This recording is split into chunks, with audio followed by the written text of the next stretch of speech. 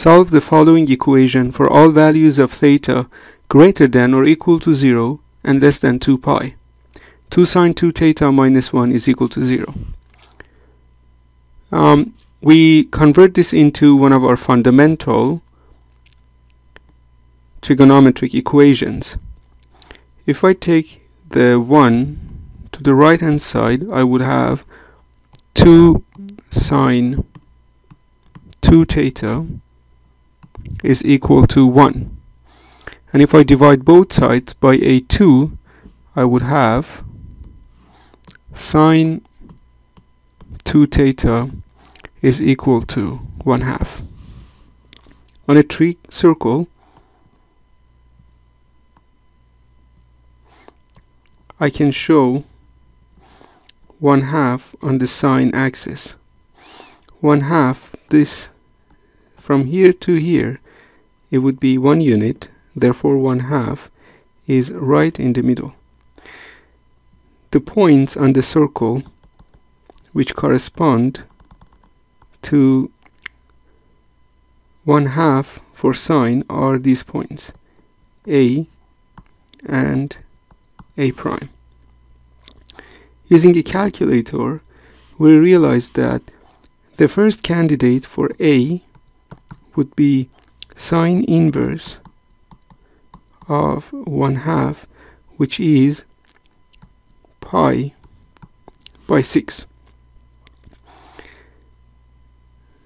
Therefore, we can have 2 theta is equal to pi by 6, or theta is equal to pi by 12.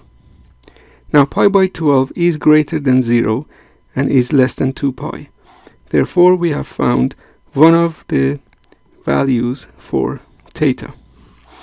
Now we know that to point A there correspond many angles. Another angle can be found from pi by 6 by adding a 2 pi. That means that theta would be pi by 12 plus pi, which is 13 pi by 12. 13 pi by 12 is greater than 0, and it is less than 2 pi, which is 24 pi by 12. So 13 pi by 12 is less than 24 pi by 12, which is 2 pi. Therefore, theta equal to 13 pi by 12 is also an answer. I can add another 2 pi, and I would get pi by 6 plus 4 pi. That means theta would be pi by 12 plus 2 pi. But this value is greater than 2 pi, because pi by 12 is positive. As a result, I discard this value of theta. If I add another 2 pi, I'll get yet a larger value for theta. Therefore, I can stop the rest of this process. Now I can add a minus 2 pi to pi by 6. But this value will be negative. The reason is that pi by 6 is less than 2 pi. Therefore, I discard this value for 2 theta and the resulting value for theta. These are the two solutions for theta that I can find by looking at point A. Now, point A prime. One of the angles which corresponds to point A prime is pi minus pi by 6, which is 5 pi by 6. Let's call this the fundamental angle. Now, if 2 theta is 5 pi 6, then theta would be 5 pi by 12. 5 pi by 12 is greater than 0 and is less than 2 pi, which is 24 pi by 12. Therefore, this value of theta is in the range that we would like theta to be. From 5 pi by 6, I can find other angles that correspond to point A prime. For example, by adding a 2 pi to 5 pi by 6.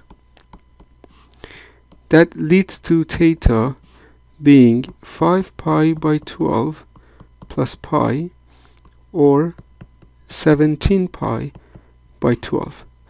17 pi by 12 is a positive quantity, it's greater than 0, and it is less than 24 pi by 12, which is equal to 2 pi. Therefore, it is an acceptable value for theta. 17 pi by 12. I can try for other values that 2 theta can take by adding another 2 pi to 5 pi over 6 plus 2 pi. That means theta could be 5 pi by 12 plus 2 pi. But this is greater than 2 pi. It is positive, so it satisfies half of the condition, but it is greater than 2 pi because 5 pi by 12 is a positive quantity, and if you add it on top of 2 pi, you get a number which is greater than 2 pi. Therefore, we discard this value of theta. Adding another 2 pi will give us another value for theta which is bigger than 2 pi, and we can stop the rest of the process. Now, I can add a minus 2 pi to 5 pi by 6 to get another angle corresponding to point A prime. This means that theta would be 5 pi by 12 minus 2 pi. But this is a negative quantity because 5 pi by 12 is less than 24 pi by 12. And the subtraction would end up a negative answer. Therefore, I would discard this value of theta too. The values we found for theta are therefore pi by 12, 5 pi by 12, 13 pi by 12, and 17 pi by 12.